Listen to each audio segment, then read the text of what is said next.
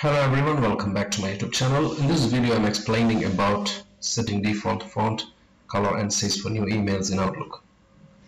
So I already opened Outlook here, and when you're composing new email you can see here in default it's Calibri bold, 11 is the font size, and it's going to be a black color. Black is the color for the fonts. So yes, of course we can change it. We can make a different color, we can choose a different font, we can change the size as well, but whatever we are doing, it's only for this particular email. So for example, I'm going to choose it 12 and red color. Alright, so I just close this one and I'm composing a new email and I'm going to type something.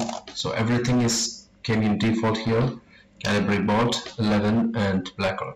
So today in this video what I'm gonna show you is how to change the default font and font size and color and everything. So first of all, you will have to click on the file option and scroll below. You will see options, click on the options, and you will see on the left side mail option. Under the general, click on mail, and under the mail you will see Stationery and Fonts with the logo like ABC. So click on the Stationery and Fonts. So you'll get a new window like this. So the Personal Stationery option, email signature we already discussed too, so you can check out the video if you want to refer the signature part. But today we're going to cover the Personal Stationery, so you need to make sure that's Personal Stationery.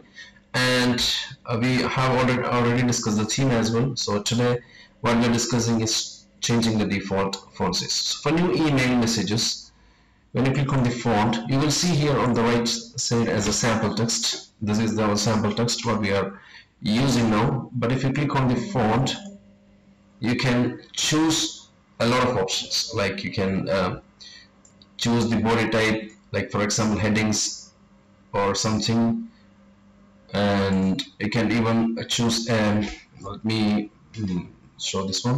If I'm going to choose any of the fonts, it will be changing automatically. You can see here what is going to change.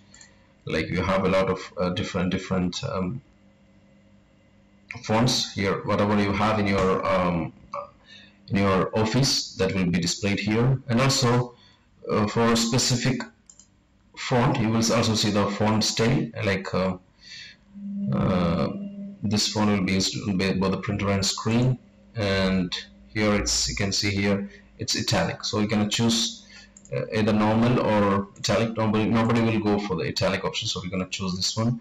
And also the size of the font, it's 11 in default. You can change it, like for example 12 or 10 depending on your requirement. Even you can make it 14, but nobody is gonna go more than 14 here, and also below 10 because it will be very hard for reading. So maybe I choose 12 as an ideal option. And also the color, of course it's gonna be black, but still if you want to change it, you can change it to a different color. So for our tutorial purpose, I'm gonna choose red, and I don't need an underline. We can also choose an underline style, for example a bold one like this, or a double underline like that. And also the underline color, you can make it a different one comparing to the font color. And here we have a lot of options like strike through, double strike through. All this stuff you don't need, because it's whenever we need, we are going to use that one, because superscript, subscript, it's not always we are using small caps and all caps. Also this is also not required, so you're gonna go with the default options. And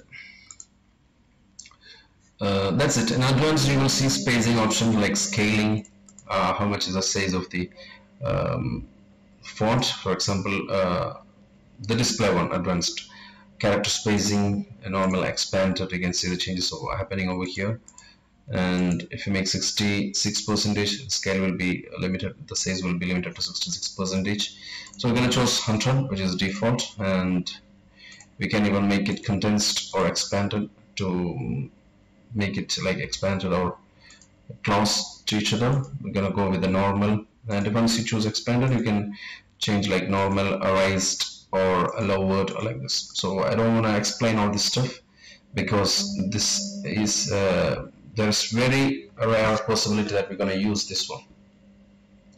Alright, so we're going to choose normal. Advanced tab we're going to leave as it is, and let's go to the font option. For the tutorial purpose I just choose red, because in your case you will go with the automatic or black option in default, not just choose automatic. You can either choose automatic or black, so that's up to you. Or even some of the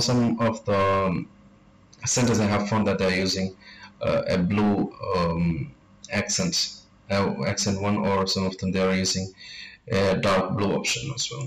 That's it. Click on OK and click on OK, click on OK again. So if I'm going to choose new emails and I click here, I write something, you can see here automatically the underline is coming and the text is red color, which is weird, you know, but for tutorial purpose I have to show that one.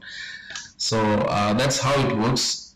Even if I close this one, or for example I change this everything to black and I remove the underline, everything I did changes, and if I'm going to close here and open a new email and write something, so still it will be the default options. So that's how you can change it, guys. Once again I'll show you. Click on file option, options, mail, and under the mail, stationery and fonts, new mail messages. Click on font. So let's just make it default and underline here none. 12 is fine, condensed is fine. Click on OK and OK and OK 3 times. So if we are typing now, it's gonna be a better one, but the bold is there, we can remove it in case. So that's fine. I believe this video was helpful to you. Thank you for watching. Subscribe the channel, click the bell icon for notification. Take care, goodbye.